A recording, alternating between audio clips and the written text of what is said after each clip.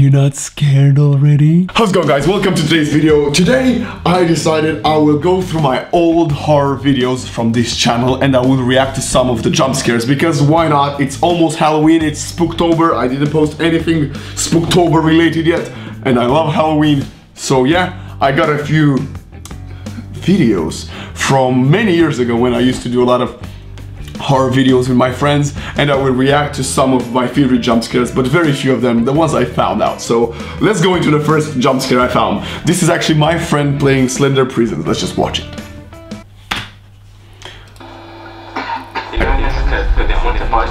So he didn't get anything yet and he was complaining. I know what's happening.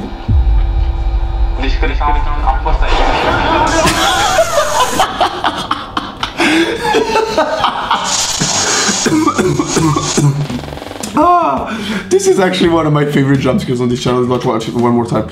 I swear to God, it's one of my favorite jump scares ever.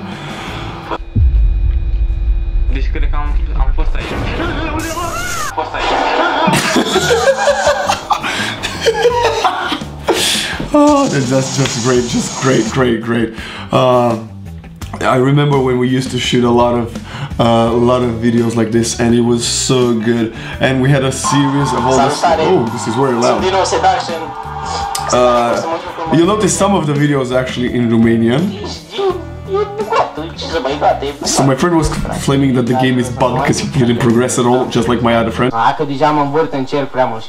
was saying he's going circles.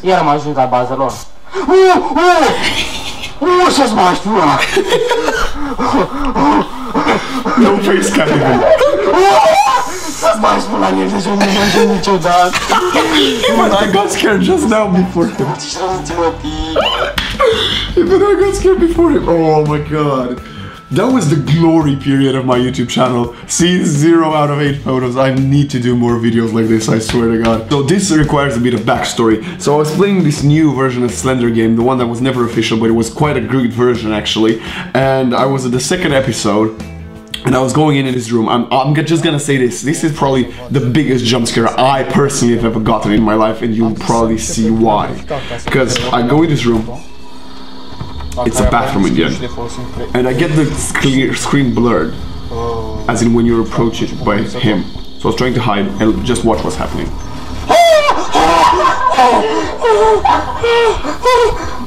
My heart just jumped right now.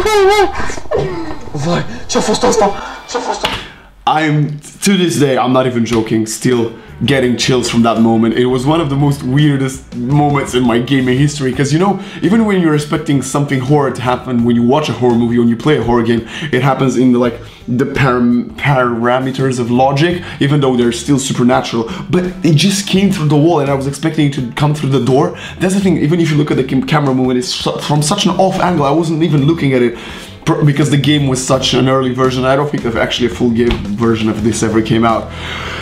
But I've never played it after that one, at least I don't think I did, because it was scary. And I had progressed a lot better before filming this video. It was just insane. I definitely recommend watching that video, because if people wanted me to play more video games, I told you I've got him on my channel. And right now... Can I get out? So I didn't notice it yet in the video. Oh, he's Slender! Oh my God! Get away from here! Oh my God, I can't happen! Run! What the fuck? Never happened. Nothing happened, but I seen him.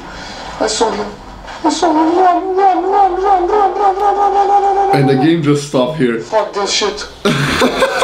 Very unnecessary explicit language.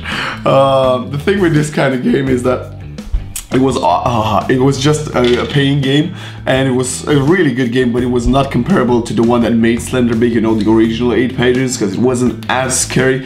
But the subtleties that this kind of part had were definitely something that got me a lot of times. And obviously, like everyone back in the day, I did play Outlast. And Outlast, well, the thing with Outlast, I'm gonna tell you guys afterwards, is that only half of the game worked for me.